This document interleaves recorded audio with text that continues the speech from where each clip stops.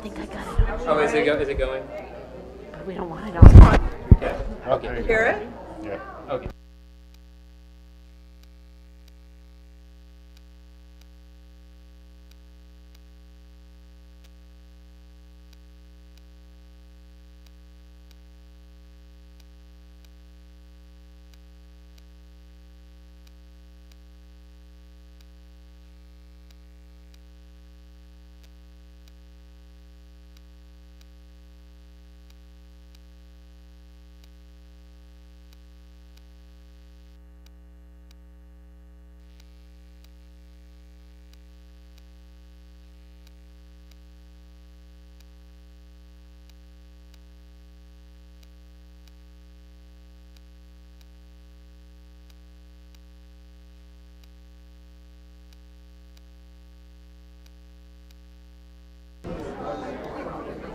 Okay, everybody, we'll be starting in just a moment. We're going to close the door now.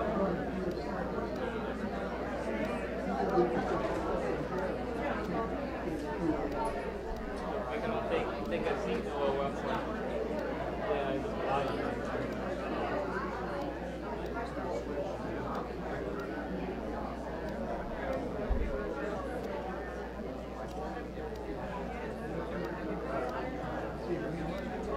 Green light. Okay, thank you. One more coming in. Okay, welcome everyone to the Bruce Museum Science Lecture, the first lecture for the Antarctica Science Lecture Series. We have a very special speaker tonight. We have Robin Bell coming to us from Lamont-Doherty Earth Observatory. I'd like to make a brief advertisement first, if I may. As some of you may know, tomorrow is National Cat Day, and well, connected. To celebrate the Bruce Museum, we have started a new program here, the Citizen Science Program. We have a new Citizen Science Coordinator, Tim Walsh, and he will be organizing a variety of events where people can collect real data for real research programs. And one of the first ones we're starting is Cat Tracker. So we're collaborating with scientists from North Carolina University to GPS collar cats. These are house cats, and see how their territory is affected by different factors. So these are aerial or Google Map views of where a cat goes over the course of a week. And in different environments, we see them roaming. These are different cats, and so this is, I think this is Toby, maybe. they each have a name. Here's one who was affected by a little bit of a lake. And here's one who really went on a wild adventure. So what we're doing here is a real research project. We're looking at how the presence or absence of predators like coyotes affect the ranges of domestic cats. And as some of you may know, domestic cats are one of the most important predators in suburban ecosystems. They are impacting the local fauna in many ways. If you have a cat or have a friend with a cat who is your pet and goes outside, we want your cat's data. And we will outfit him or her with a GPS tracker for 5 days with a little collar. And so I have, this is the contact information of our Citizen Science Coordinator. I also have cards. So please contact me, come up to me after the talk and get a card or write this information down. We would love to have your participation. This is going to be a real research paper, and so you're contributing actual scientific data, but it's also a lot of fun to see where your cat goes. So thank you. And thank you, Robin, for your patience with our cat announcement. So Dr. Robin Bell is a scientist at Lamont-Doherty Earth Observatory, which is part of Columbia University.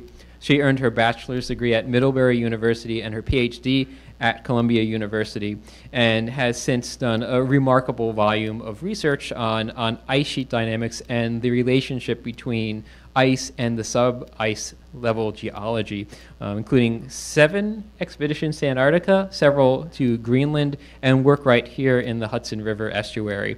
This has resulted in 50, or more than 50, sorry, peer-reviewed publications, and Robin also served as chair of the National Academy of Sciences Polar Research Board.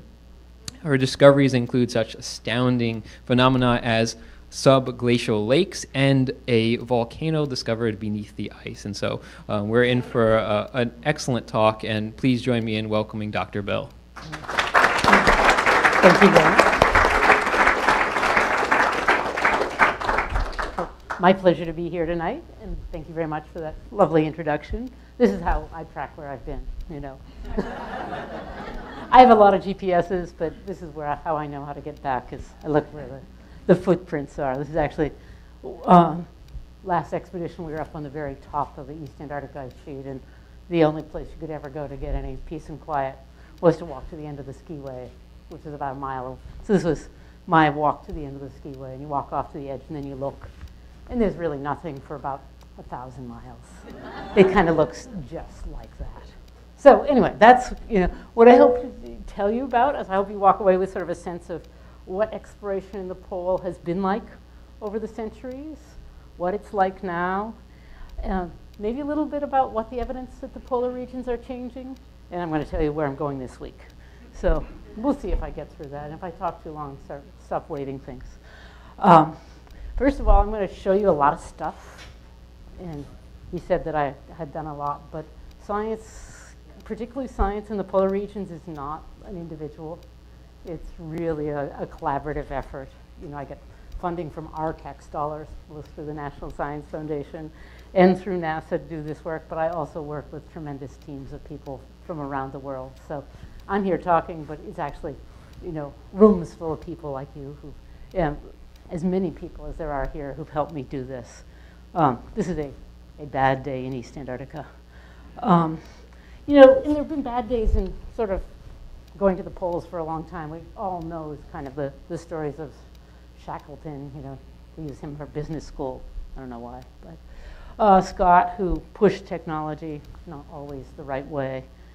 And then Amundsen, who used classic approaches and got to the pole first. So, this era of expedition and exploration was very much driven by getting there and planting the flag. It was very much driven by nationalistic interests. Sure. Just tell me. Is that better? We'll see. We can try turning it around. That was really bad. We'll try this again. Is that better? Okay, good. Sounds terrible.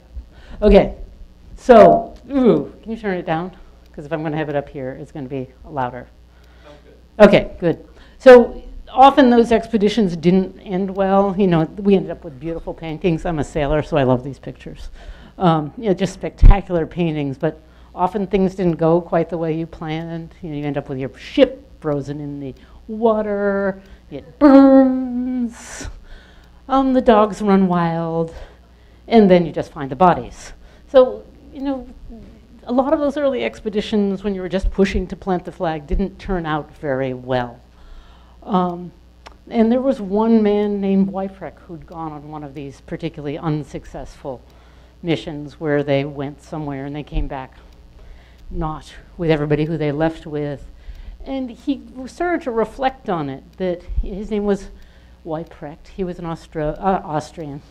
And he said, that we really needed to think about how to change the way we went to the polar regions, that we really needed to get observations that had scientific value, that were supported by, I love this one, a long column of value, of figures, i.e. numbers. And it's the only way that we'll be able to furnish us with a picture of the extreme effects of the forces of nature in the Arctic regions. But otherwise, because often we're left completely in the dark. So he put together this concept that to work in the polar regions, you had to work collaboratively, that you had to work across the nations. And he put together the first concept of an international polar year that happened in 1882. And the high technology at that point was actually coal. That was the big advance. They were actually able to get to the polar regions in a way that they hadn't before. And they made meteorological observations. It was the first time they were able to see the aurora all around the poles. And this really is a theme that continues through polar science today. So that's sort of what it looked like in the 1880s. just to give you an idea of when that was. That's like when the Brooklyn Bridge was built, or they built the Eiffel Tower. Just to give you a sense where in history this was. And move it down.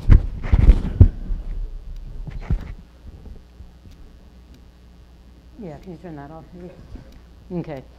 And then this science sort of moved along. We had a couple wars, and then a new technology came around, being able to fly.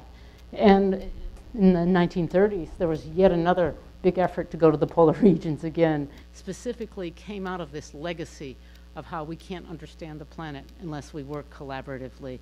And this time, instead of sort of measuring how thick the ice was, we were very much after the how and why polar regions are changing. And this is just much of the planning took place in China. It's the skyline in Shanghai. So I want you to walk away understanding there are two poles on our planet. One's a continent, Antarctica.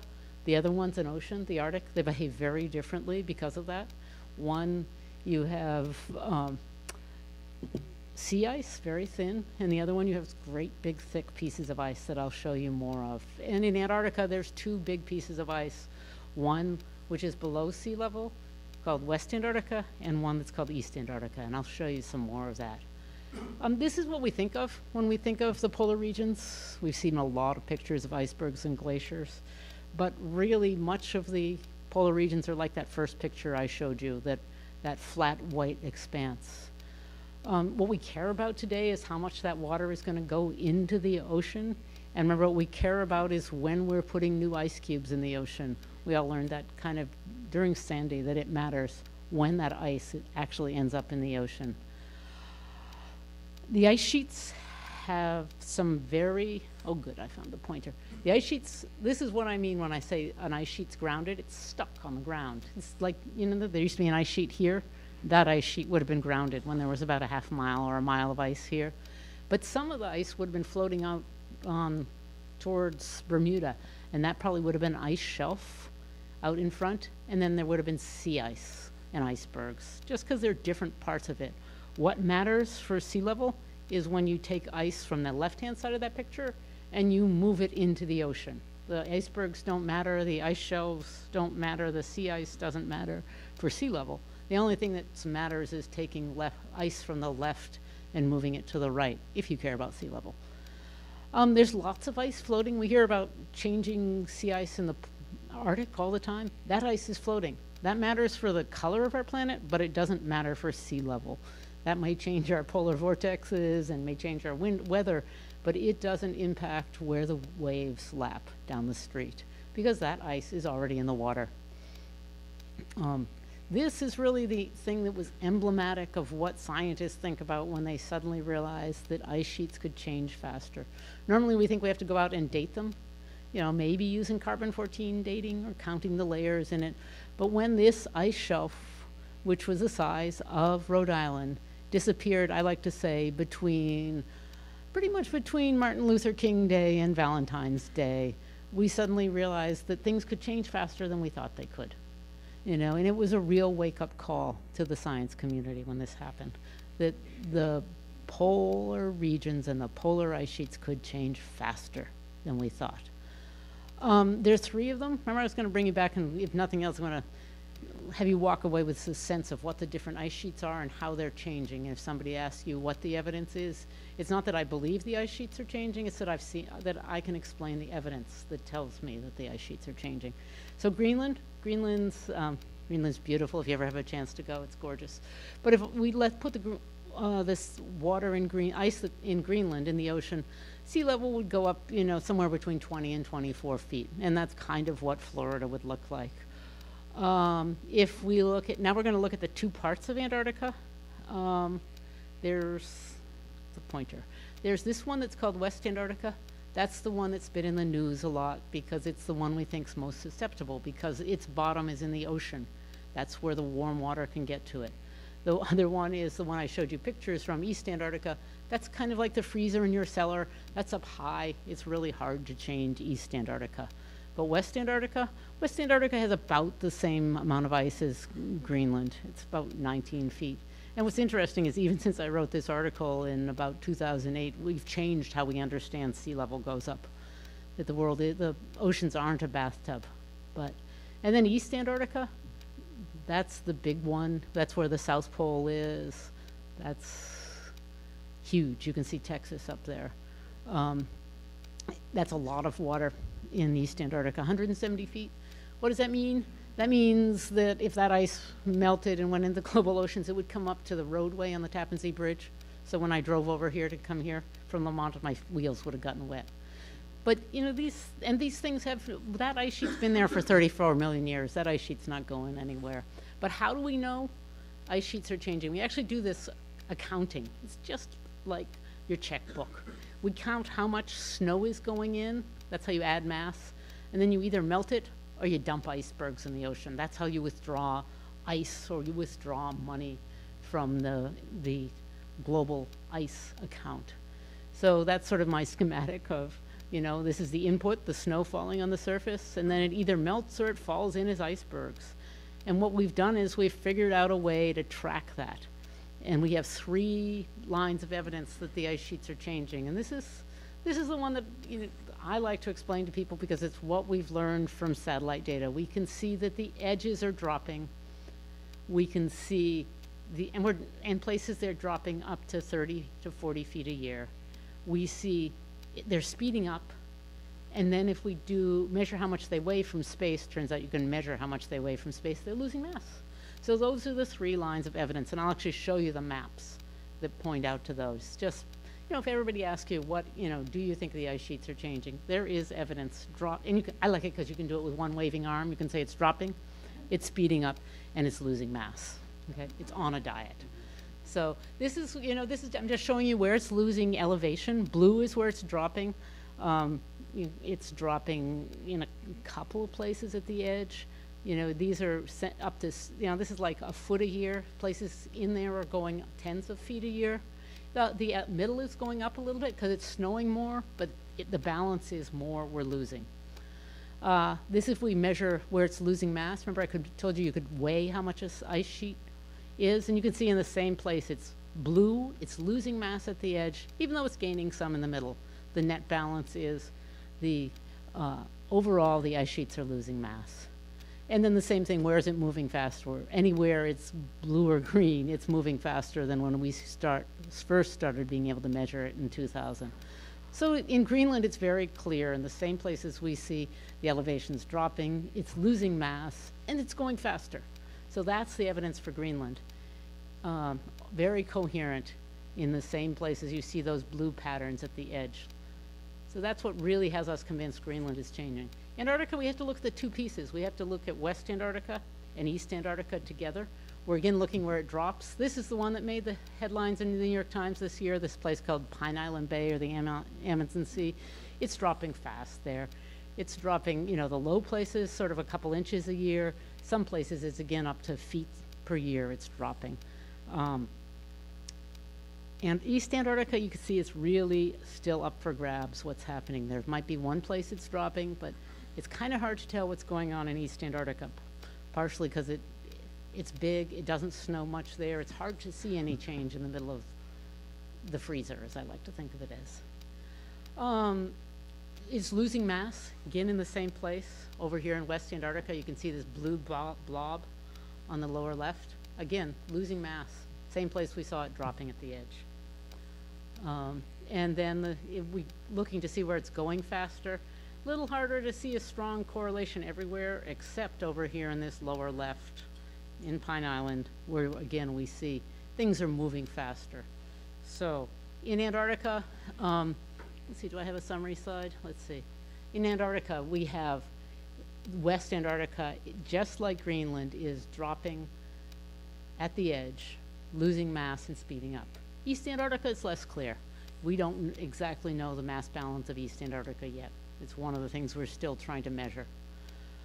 What does that mean? It means that sea level is going up globally. This is a map of global sea level for the last, since we've been able to measure it since 1870. We can see it's going up faster now. About half of that we think is from melting ice. The other half is from the oceans getting warmer. So, you know, about 1.8 millimeters a year is probably coming from the ice sheets. So I'm going to go back to the polar year and tell you what we learned there, just because it's fun.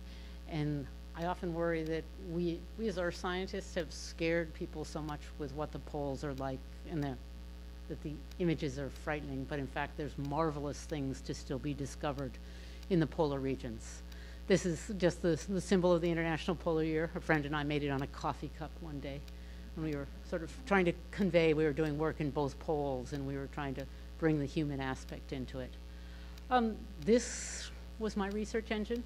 I'll tell you more about it, but you know, we put, this is, if you ever went to the Arctic, you probably would ride in this with about 14 other people, but we stuff it with equipment, put antennas on the wings, stuff into the tips of the wings to measure the magnetic field. We shoot radiation out these, and we shoot a laser out the bottom. And we learn lots of cool things about the ice. The year I was born, the way they did it, they had to drive across the ice surface, and it was a lot slower. They had to drive these snow vehicles. They took showers maybe once a week.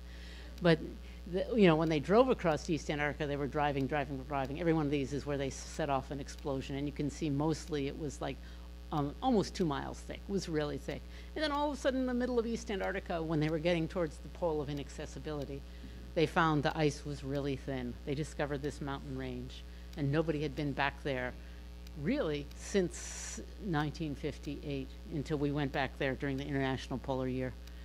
So it sits right in the middle of the continent, right here. Not a single outcrop. This isn't a mountain range you could go hike on. I was hiking on it in that first picture, but you couldn't see anything of it. What you really needed to do is you needed to be able to yank that ice sheet off, and this is sort of what I do when I close my eyes at night. I think about yanking the ice sheet off and seeing what's underneath.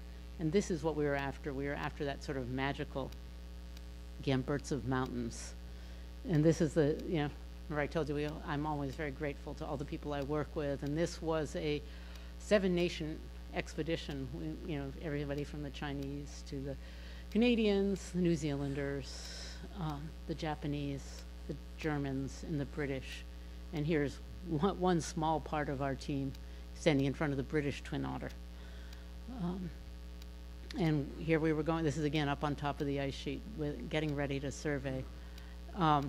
What's interesting though was we were not just looking for mountains, we were also looking for water, because water is really interesting when you're looking at an ice sheet. And the average temperature of that snow is about -50. We couldn't go in until it was about -40, because airplanes don't work well when it's below -40. The sealants don't work as well as they're supposed to. So we didn't really go into the camp until it was -40. But what's remarkable is even though it's really cold at the top, the bottom of the ice sheet actually is melting. There's water at the bottom of the ice sheet, where basically the heat from the interior of the Earth is warming the bottom of that ice sheet. It's kind of like if you have an ice cube in your hand, the bottom of that ice cube is going to melt far before the top. And it's because of the heat coming up from your hand into that ice cube. It's something we've known for a long time. This is a notebook from a 1964 expedition across the Antarctic ice sheet, one that they never published the data, so I made my poor child digitize the data in it. We discovered a lake from it, but what was fun is in the front of this notebook from one of these guys who was an undergraduate who was going out to drive across the ice sheet for 2 months, was this lovely little note. Dr. Robin, not Robin, his name was Gordon de Robin. But anyway, Dr. Robin thinks there's water at the bottom of the ice sheet. And they sort of drew this, this is what this guy was thinking. I love it. In 1964, he was thinking that there might be water at the bottom of the ice sheet. And because the ice just gets warmer and warmer the deeper you go. What's marvelous is these guys actually drove over a subglacial lake and didn't even know it because they couldn't see it. So I spent a lot of time wondering, what does the water underneath the ice sheet look like? Does it look like, this is what a cavity at the edge of an alpine glacier would look like? You could actually walk into it. You know, that'd be awesome. Or does it look like sort of The rivers in Cambridge, England, sort of very placid, slowly moving river. Or does it look like a Adirondack spring melt season? You know, what does it look like underneath the ice sheet? This is one of the things we were really going after, is what does the water underneath the ice sheet look like? Or is it really boring and just like this thin film of water? You know, that's not as exciting, is it, right? We all prefer beautiful torrents. No, there's not a single picture out there in the beautiful art gallery of the film of water underneath an ice sheet, underneath an ice cube. There are lots of beautiful waterfalls. So it turns out we can actually map the water with that airplane I was showing you.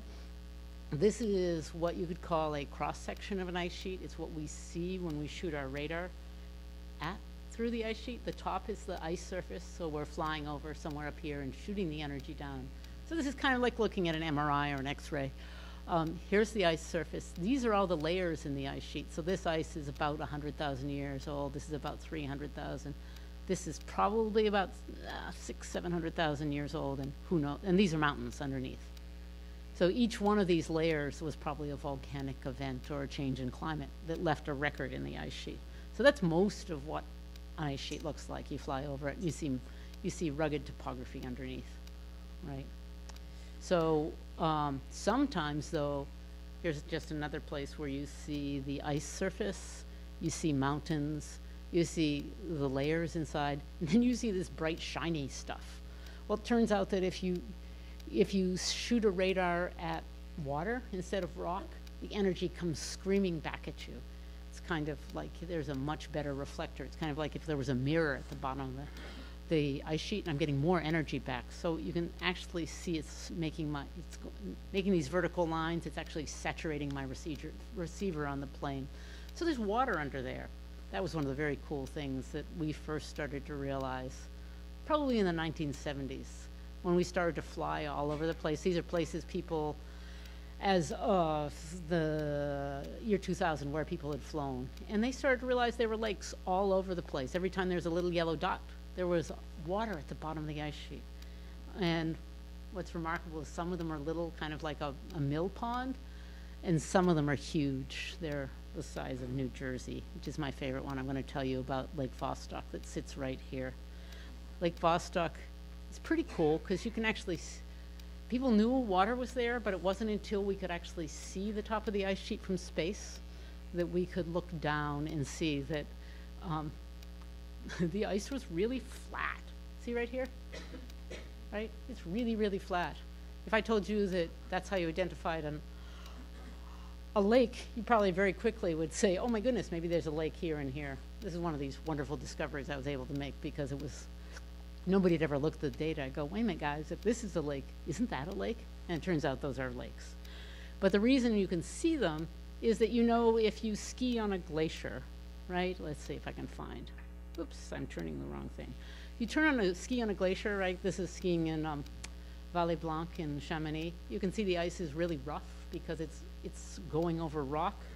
But if you go up to the Adirondacks and you ski up to Adirondack Pass and you ski on Avalanche Lake, you can see the ice is really flat because that ice is floating. It's just like a mill pond.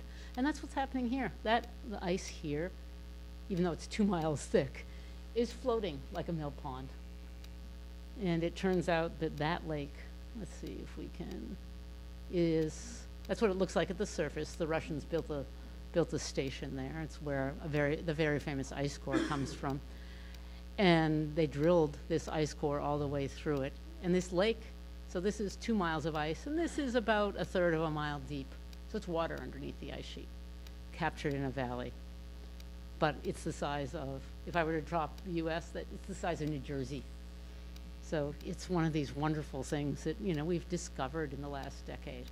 So when we went, as part of the International Polar Year, we had in our mind there was going to be water underneath the ice sheet. And we were trying to wonder, is it going to look like big lakes, like Lake Vostok? Is it going to look like that boring little film of water? Or is it going to look like something else? So this is where we went. I'll show you some pictures on how we got there. This was the camp I went to. It was called Agap South.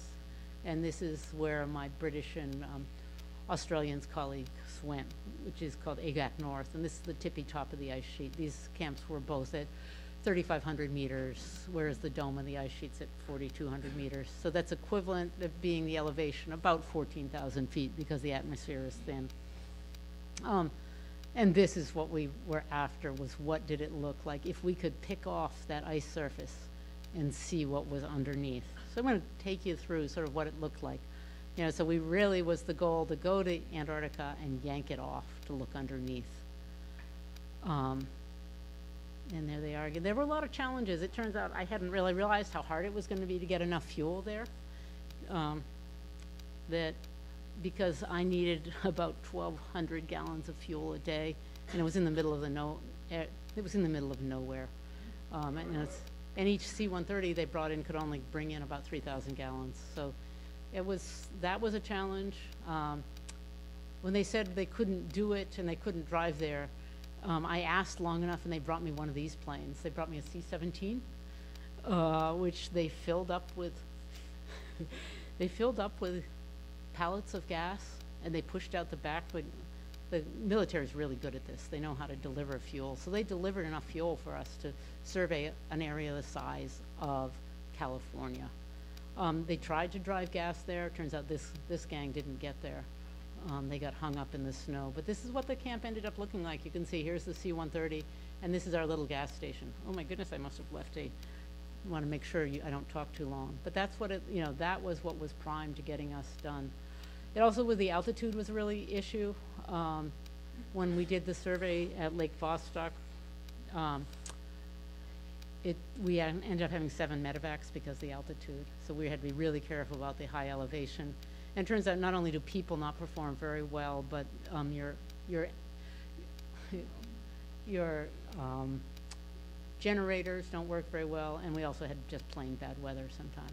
But we ended up having 30 days to do this work because that was the window between when the weather got warm enough, above -40, and before the weather started getting bad enough. So in that, I'm just going to give you an idea of we started to fly. And this is I'm just showing you pictures straight out of the field notebooks to give you an idea of what it looked like when we were there.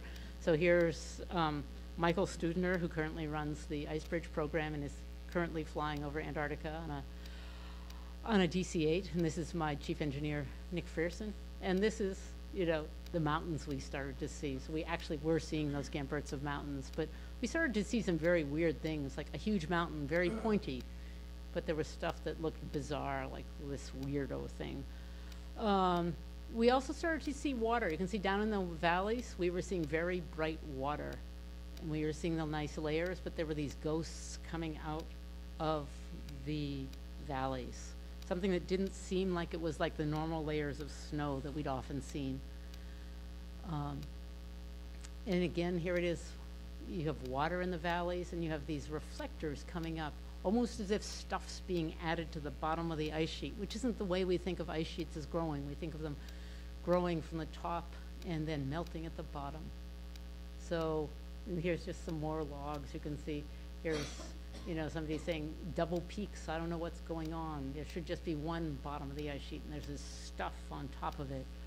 Then we had an aha. You can see Nick having an idea. Sometimes I will say that when you're at elevation, sometimes your ideas are a little wacko.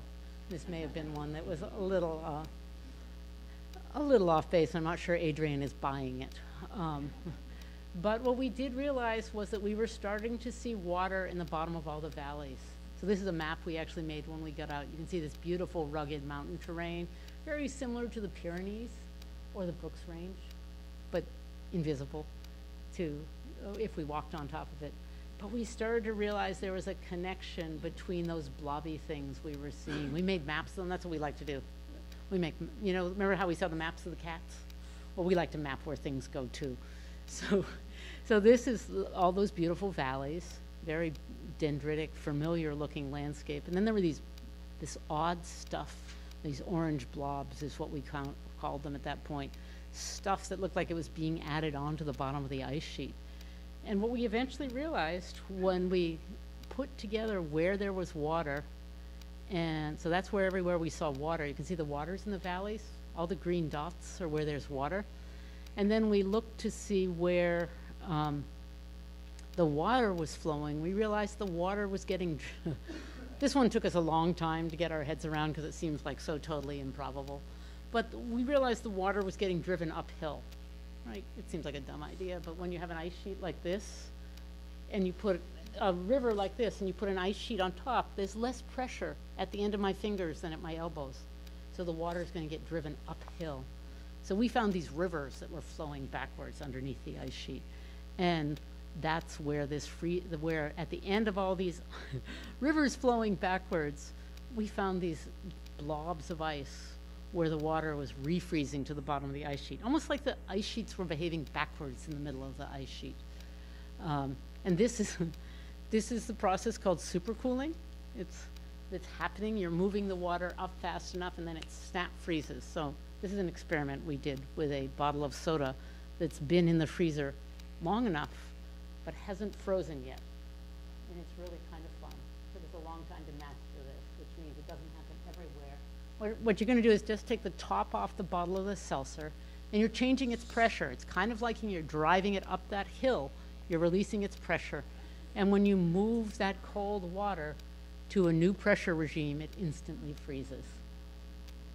So this is what if you practice a lot, you can do this with a bottle of seltzer. Or the planet does it with much more grace than we do it at the bottom of the ice sheet, where you have water being driven uphill until the ice sheet gets thinner and you freeze it on it. Isn't that cool? It took us a long time to get this. We went through a lot of seltzer to get this one. So this is what we thought. And sometimes in science you do these things and people tell you you're wacko, you're crazy, you're going in the wrong place. And I showed you before how all the change in the ice sheets is happening around the edges. And a lot of my colleagues said, why are you going to the middle of the ice sheet? Isn't that the wrong place to go? We only need to be looking at the edge of the ice sheet because that's where it's changing.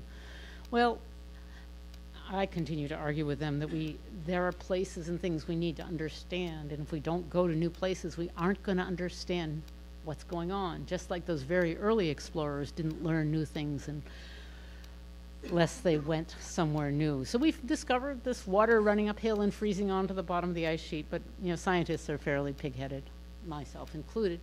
And so a lot of my colleagues thought, oh yeah, Robin, that's cool. What you found in the middle of Antarctica probably doesn't matter, right? Because that's something that happens in the middle of nowhere. Until we started to look at the radar data from Greenland. So here's the ones I just showed you from Antarctica, where you saw water getting driven uphill and freezing onto the bottom of the ice sheet at the mountain ridges. And look what you see in Greenland. It looks almost the same. And guess what? If we go to Greenland, I'm going to look at the top. Now I'm going to just walk you through what they look like, just because they're beautiful. Again, we're looking at the bottom of the Greenland ice sheet. We're kind of flying through it. And you see these same tremendously, quarter-mile tall structures growing. And when you look over northern Greenland, they're all over the place. Every time there's a little black dot is somewhere where we found one of these same structures that we found in the middle of nowhere in Antarctica. We found them in Greenland. And then when we look at those, I'm going to show you a couple of these radar profiles just to show you what beautiful things they are. They're spectacular structures where you see the ice sheet. You know how sometimes you walk around, you see the old rocks around here folded and bent? Or if you were to go into the exhibit here and see metamorphosed rocks. These are pretty much metamorphosed rocks. It just happens to be ice, and we just happen to be able to see it. So you can see things that are bent over. You can see things that are totally deformed, kicked up. Some of this is freezing, some of this is deformation. Just these beautiful kind of tours inside the structures inside the ice sheet. And what's remarkable is that we're starting to understand that what we went to the middle of nowhere, the top of the ice sheet, to understand is controlling how the ice sheet's flowing. I'm going to show you a little video. This time it's not a bottle of soda. It's actually a model of how the ice sheet behaves, where my graduate student, Mike Volovic, was trying to reproduce how these might happen. And so he let a little water go in at the edge, and the ice sheet starts to slide fast and crash into the front of the ice in front of it. And then it starts to warm and deform and make those spectacular patterns. And then it does it again. And then it actually makes the ice sheet, we're going to see it flip right here in a minute and go fast. It actually can make the ice sheet pulse, this little addition of water and the deformation. It's kind of looking at a new part of the ice sheet to understand how it works and how it flows towards the ocean. That's just to give you an idea of what we've been working on and how I like to think that we're in an age of exploration in the polar regions where we're driven by trying to understand how it's changing, but we're driven by trying to understand the processes. Whereas we used to be driven to plant flags, we're now trying to understand how things change. So I thought I'd take one of the stories it turns out we learned after I showed you pushing all that fuel out the back of the C-130 and the C-17 is I got home and it turns out the New York Air National Guard were the people who were flying those C-130s into the field camp we were at. And they came up to me and they said, you know, if you could have put your instruments on our plane, all the flights we took to give you fuel, we could have done your science. And it's like, that's a cool idea.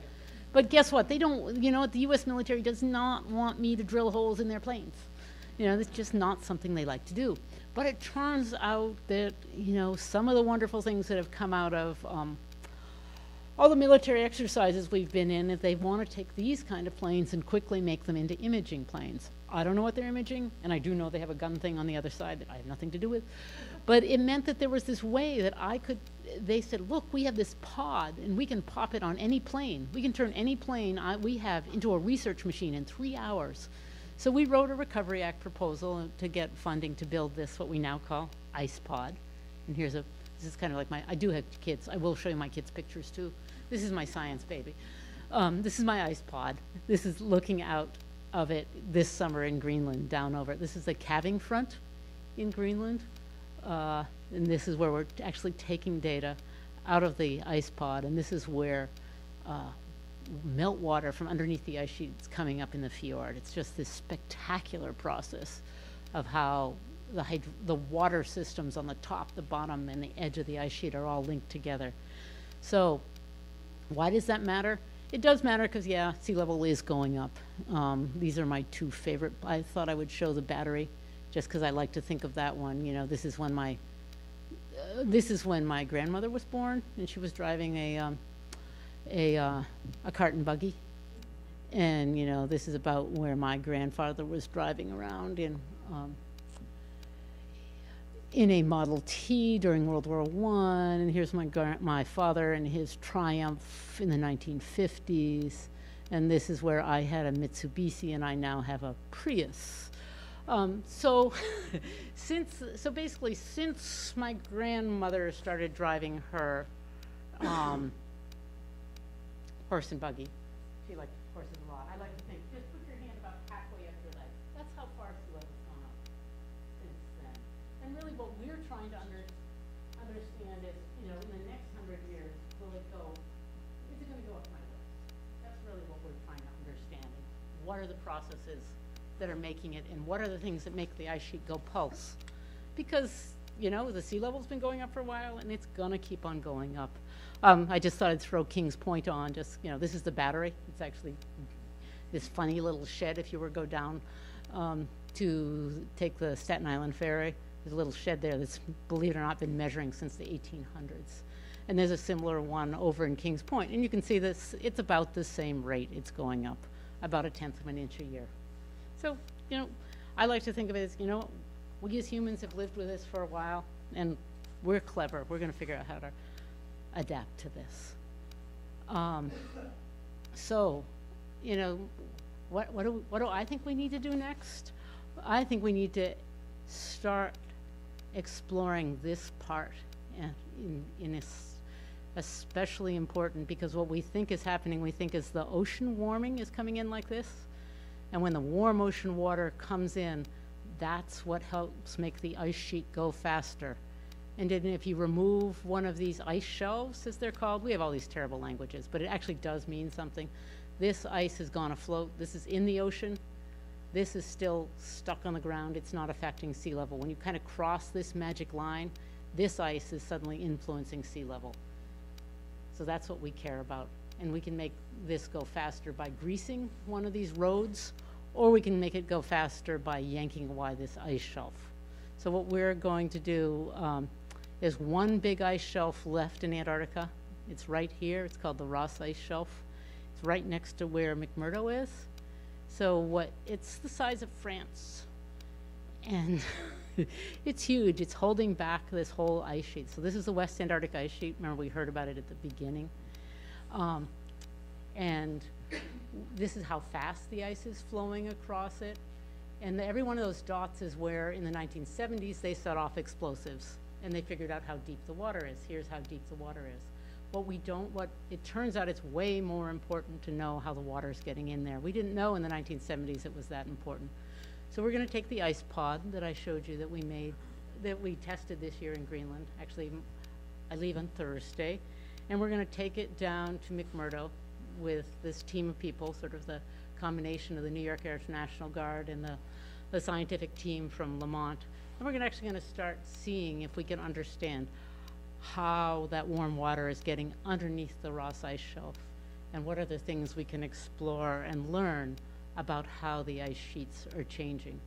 So really, I hope to leave you with a sense that there's still a lot of exploration going on in the polar regions, and really what we're trying to do is push past just mapping and saying things are changing, but actually trying to understand the how and the why, because it's really important that we understand how our planet is changing.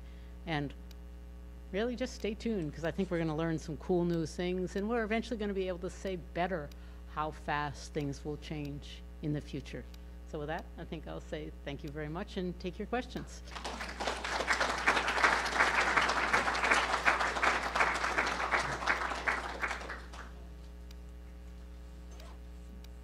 Do you want to? Could we have the lights up, please? Thank you. So everyone hopefully heard Dr. Bell is going to Antarctica on Thursday, and today is Tuesday. So let's thank her again for coming and speaking with us. And yeah, we have time for some questions if anyone would like to ask. Yes.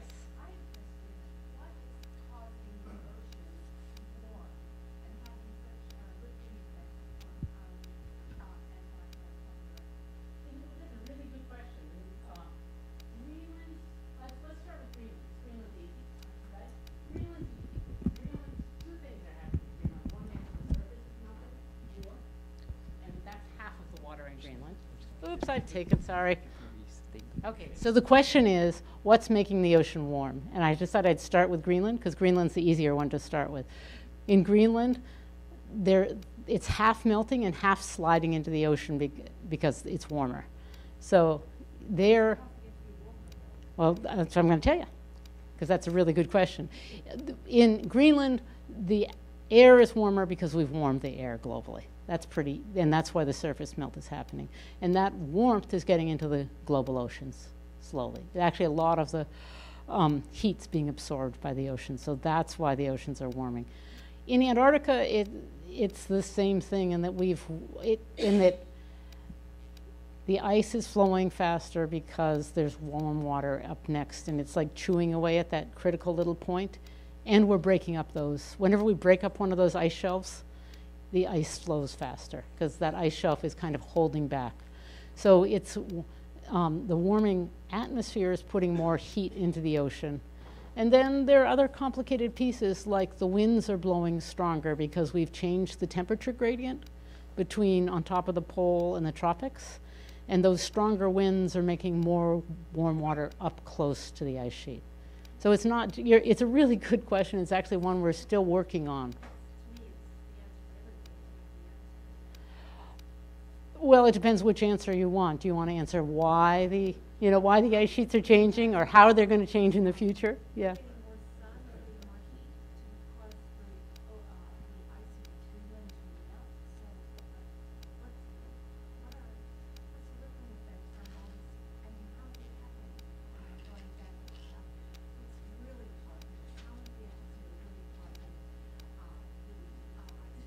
Well, you're changing the temperature. You've changed the amount of incoming radiation you're capturing. So you're increasing the global temperature. That's melting the ice surface in Greenland, and that heat is going into the ocean. It's that ocean water. Here, we'll go back and look at the cross section. Maybe that'll help, because it's good to have see if I can get one that, this is a good one. What if you warm this ocean, there's two ways to make the ice sheet go really fast. One is to take away this ice shelf. That's why we care about the Ross Ice Shelf so much, because if you take away that ice shelf, those rivers of ice behind it no longer have that block. Or you can just melt it here and drive this place it goes afloat inland. So any other questions? Yes.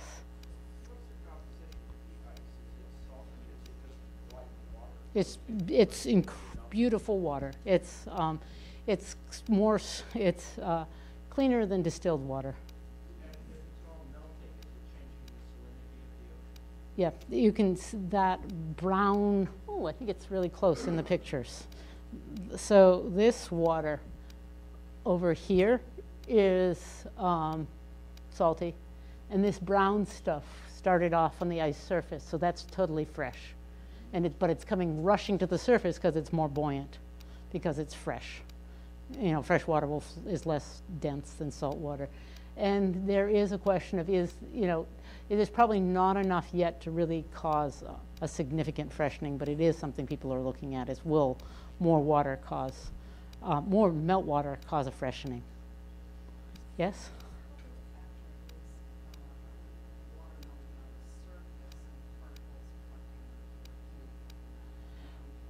There was in Rolling Stone, a colleague of mine who wrote an article called Dark Ice, Black Snow. He thinks a lot of the melting's because of increased particulates on top of the ice sheet. I don't think he's right, but that's what science is. Science is arguing about these, what is it, and trying to look for the sequence in what things happening, trying to find out if you can find coal dust or coal ash, the chemicals that reflect particles in the snow at the right time of year. So those are the kind of things they're being actively worked on, is what's making that more melt. Is it simply the surface temperature, or are we changing the color of the ice? So here, in the back. Oh.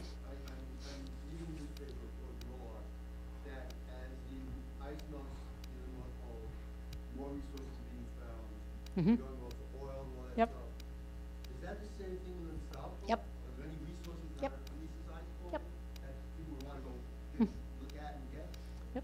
Antarctica is remarkable because Antarctica is the site of the first global environmental treaty that we signed. It was called the Antarctic Treaty, and it set Antarctica aside for science with the idea that at least for the next 50 years, that we would not do any exploitation of the minerals in the gas. That's less than 35 years, and people are starting to, it's getting to be close enough, i.e. it's about 30 years till that ban's released, that people are starting to explore. You see seismic ships going around Antarctica. It's not clear that we have the technology to get it out yet, but everything that you see in Australia and South Africa is in Antarctica in terms of resources. There are rich mineral resources. Greenland's the same. Greenland's geologically the same as Canada. Anything you find geologically in Canada, you're likely to find in Greenland. And Greenland's in an interesting place because they have a small population, but the climate will bring them both change, but will bring them more wealth because they will likely exploit their resources. Yes? Dr. Bell, you showed that East Antarctica is thickening, or that there is no net melting. I understand East Antarctica has a huge amount of the world's ice. Right. Much more than West Antarctica. Right. So the real concern would be, East Antarctica. Why do you think East Antarctica is thickening if there is no net mass loss? That's a really good question. One thing is that, let's see if I can find a map. Okay, are you guys all right with this upside down map? So, okay, what we know, we go there, people at Lamont who look at paleoclimate. They use either ice or sediments to say what's sea level been in the past. Whose idea was this? We'll find another map of Antarctica where we don't have to jump all the time. We will just go this way.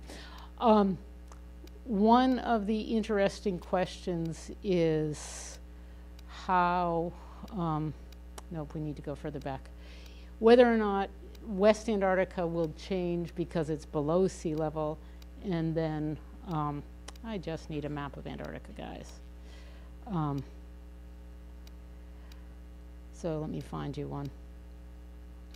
Okay, we will just go with this one. East Antarctica sits higher. You can see it in this image really nicely. It sits higher.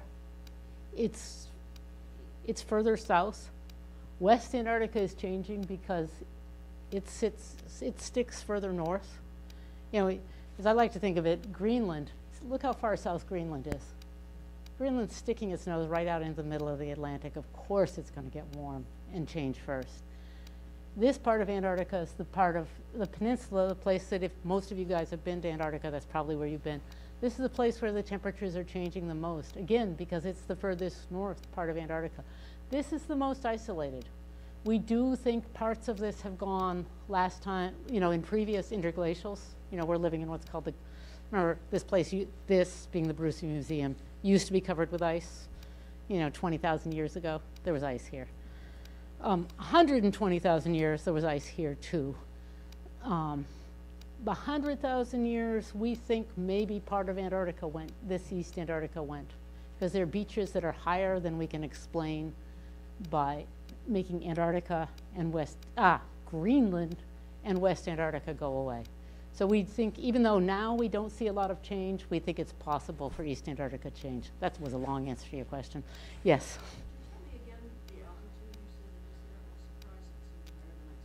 The top of the ice sheet's 4,200 meters. So multiply by 3 roughly to get, yeah. That's just the top of the ice sheet. That's the mountains are, the actual mountain, they're actually taller mountains, but that's the top of the ice sheet. And that's, you know, that's where the ice is sitting on top of the gamberts of mountains. Yes? Is your research, or do you know of any research that's looking at the correlation between the decrease in Antarctic ice mass and the polar jet? You mean the polar vortex here or the polar jet in Antarctica? Yes, there's a lot of people worrying about it because it's really complicated because in the mix is the fact that there's an ozone hole. And the ozone hole is also helping increase those winds. So there's two things that are increasing the winds around Antarctica, or so we think. One is the ozone hole, because again, you've changed the gradient in the chemistry and temperature of the upper atmosphere. And the other one is this longer wavelength change between the very cold pole and the warming tropics. So yeah, people are worrying about that a lot because to make Antarctica change, looks like you have to increase the winds and to get that. Remember, she asked about the warm waters. To get the warm waters up, you need your answer, which is the stronger winds. And the question is, we're still working on trying to understand why the winds are stronger. Yeah. Yes. Thank you. Is my math correct that sea level is therefore at this present rate rising 1 inch every 10 years? Okay. So just to put it in greater perspective, when we were using Florida as an example, right. How long would it take at the present rate for Florida to be underwater? I haven't done those calculations. You know. What's your? You know, okay. I'm going to answer by telling you how complex the problem is, and you're going to hate that as an answer, but I'm going to tell it to you anyway. When I wrote this article, you know, this was a Scientific American article. I showed you the pictures from 10 years ago. We still thought water went up like a bath, that the oceans were like a bathtub, right? And water, we put water in, it was just like an ice cube, right? We'd throw an ice cube in, and the water would go up. And this is just to explain to you how fast the science is moving, our understanding of the planet's moving forward. Well, it turns out that there's a gravitational attraction of the ocean to the ice sheets, right? I know. So actually the ice is, if he was the Greenland ice sheet, there would actually water piled up next to him. So it turns out for us, Greenland doesn't matter as much because we're kind of in that bulge of where our sea level's a little higher already because of Greenland. What matters for us is West Antarctica, because when that goes, it's pretty much a straight impact for us. So I don't want to say, I'm not comfortable saying how long till Florida's flooded because we don't know. We don't know, we're learning so fast. We're learning that the ocean isn't as flat as we thought it was. And we're learning that there are things that can make the ice sheet pulse in a way we didn't know. This is what I mean, there's just this, it's not all scary, it's a wonder of our planet. It's like looking up at the stars. We're just beginning to look at the polar regions and understanding how wonderfully they change. And, you know, they're beautiful, but they change. Yes?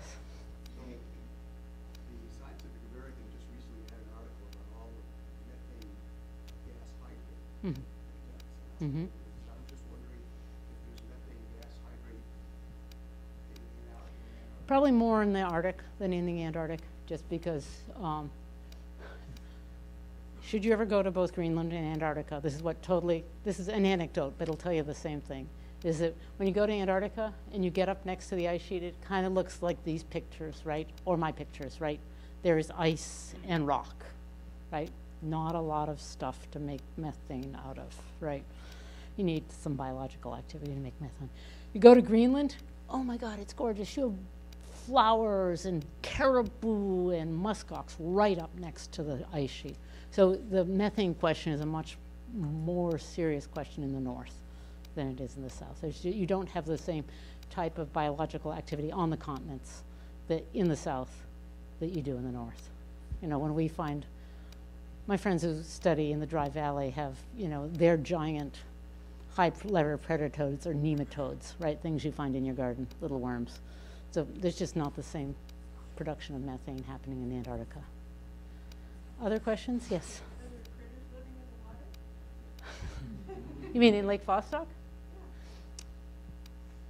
When I first went there, my kids were a little younger, and my son made me promise that he decided that that's where the Hitchhiker's Galaxy dolphins had their lab, and he was convinced that I was going to hurt the dolphins. And I had to promise him that I really wasn't going to hurt the dolphins if they live there. They're microbes. You know, every time they've sampled either the ice that's frozen onto the bottom of the lake or to one of the, I didn't show you, but I have a friend who discovered these lakes that are like cascading lakes. They go from one to another, and we can see them because the ice, when one drains, the ice goes whap, and you can see that from space. When they sampled one of those, they found microbes, and microbes that can live without a lot of solar energy. But there's probably not, who knows, I shouldn't say this. Remember, there's that beautiful exhibit of the tube worms, and people used to think nothing lived in mid-ocean ridges. Perhaps if there was a source of energy, such as a thermal vent, you might find something. But so far, we've mostly found microbes, no dolphins. So, other questions? Yes. As the ice melts and the amount of mass on top of Antarctica declines, the continent itself, relieved of the mass above it, is rising. Yep. How accurately are you able to predict the rise based on the observed loss of mass, at least in West? I'm another friend, another Lamont graduate named Terry Wilson, who's spent the last decade putting GPS sites out on all the rocks around Antarctica. She used to be a geologist, and she then realized there was like so little rock in Antarctica that maybe she should start doing geophysics. I thought it was a good idea being a geophysicist. But what she's doing is she's taking very precise GPS and putting them on rocks, and she's actually measuring how the ice sheet's bouncing, how the solid Earth is bouncing. And you guys know that that's why like Maine and Scandinavia are rocky shores. That's because those are still bouncing from the last ice age. You know, Scandinavia, there's some places in the Earth where sea level isn't going up because the Earth is going up. So Scandinavia, it's still going up about that much, up to a centimeter a year, because the ice sheet was right in the center. So that's why beaches are rocky. There's been no chance to like gather the sand. So right now they're seeing less than it's not quite that dramatic in Antarctica, but they are able to, they do those measurements to try and figure out what the most recent mass change has been. And they do think they've seen some bouncing from where recently it's accelerated. So it is a way of sort of, we think of taking a pulse of a human to know what's going on, but our planet has a pulse too, where we can actually see it go up and down when we change the ice load on top of it. Yes? The sinking of the brine off the coast of Antarctica, is there any of that activity going on in those underground lakes? Do you know? So say that one, what do you want, what's Brine the brine? setting and sinking? Probably not. It turns out those lakes are pretty fresh. We used to, before they sampled them, we were wondering whether or not they might be briny, just because the water's been going in them for so ever long, and the water that comes out is pretty clean. But it turns out that they're pretty fresh, so we don't think there's any brine in those. But there could be the lakes in the dry valleys. There are briny lakes in Antarctica, so some of them do have brine. So shall we declare? Okay, good. Well, here, I'll let you close. Oh, so thank you all very, very much for coming. One more round of applause, please. Thank you so much for speaking. I will plug the cat project one more time. I have a stack of cards for those interested in cats. So. No. Remember, tomorrow's cat, everybody should celebrate tomorrow's National Cat Day.